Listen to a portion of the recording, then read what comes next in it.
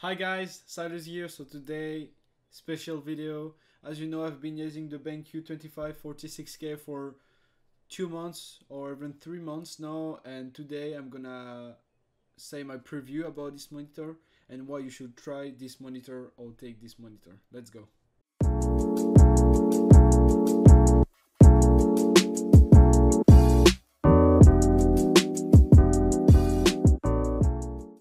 Start, I would like to say a huge thank you to BenQ to send me this monitor and to let me the chance to make this preview. It's a huge honor for me. I've been using the BenQ monitor since the beginning, since I start playing video games, actually gaming. Never been disappointed about the monitors, always been at the top, and this one is even more at the top, so let's get started.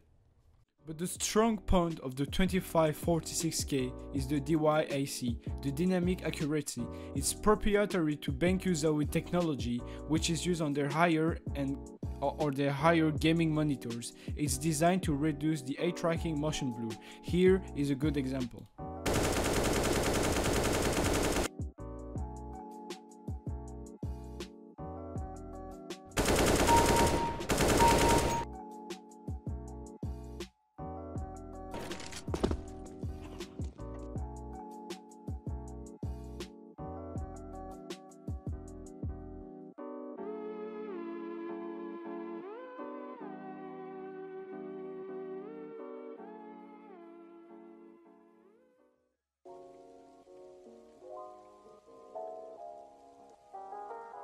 Even if it was shown on CSGO, you can trust me, you can feel it in PUBG, and it makes the difference.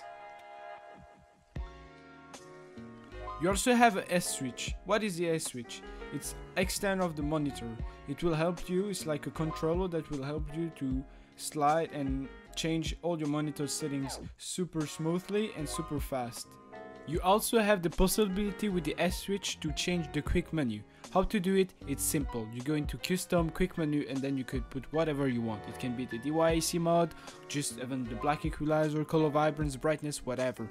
But it means that you can easily change everything you want in game. So what's the good points? You have a smaller base, more playing space. It's flexible and fluid height and tilt adjustment.